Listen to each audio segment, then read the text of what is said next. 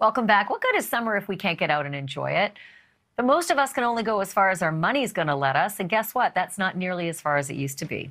You may be painfully aware of the numbers that I'm about to show you, but for everybody else, this may come as a shock. And these are conservative estimates. But if you want to take a quick trip to Disneyland, a family of four is going to spend more than $1,000 on 4 one-day tickets, a night at the Disneyland Hotel, and parking. And that is not counting your travel costs or food. So, if that's too rich for your blood, let's try a ball game. Same family, depending on which major league park that they visit, can drop anywhere from $120 to $320 for one game. But an average cost for 4 tickets, beers, sodas, hot dogs, and parking, $204. Maybe let's try the movies instead. 4 tickets, 4 sodas, 2 popcorns, and some candy. That's not even what you normally buy, but that is over $68. So what's a red-blooded American supposed to do for fun these days? Stay home and jump on the summer reading list? Maybe not. Here to help us get the most bang for our summertime bucks is the outside insider travel expert, Jeanenne Tornatore. Jeanenne, thank you for being here. I really need some hope here. How can I save money if I want to take my kids to an amusement park?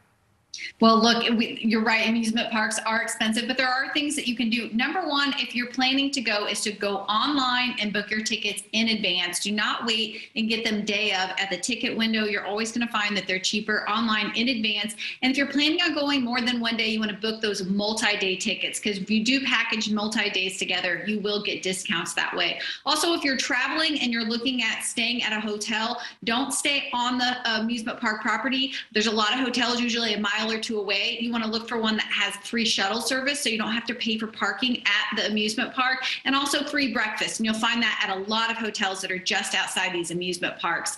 If you're going to a city and you're looking to visit museums and attractions, there's what's called the City Pass. And a lot of our major U.S. cities, that gives you discounts for multiple attractions and museums. So you want to check that out. And then wherever you're going, any kind of amusement parks, is bring your own snacks, water, pack a lunch, go on their website ahead of time and see what you are allowed to bring in there. Some amusement parks will even allow you to bring coolers in, so they can really accommodate your entire family.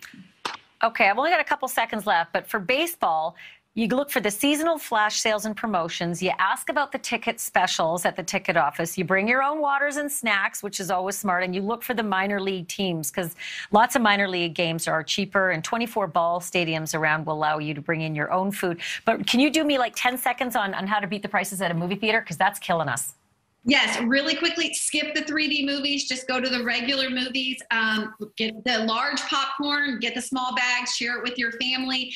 If you are frequenting movies, sign up for the loyalty programs. Those can be really good deals. And look, a lot of our local towns and cities have outdoor movie nights, so that can be a really great, entirely free option. Smart. Smart, smart. Or go to the beach, go hiking, county fairs, camping, or library programs. I'm sorry I'm racing through them, but I want to make sure everybody gets the info. Jeanenne Tornatore, thank you. Appreciate it.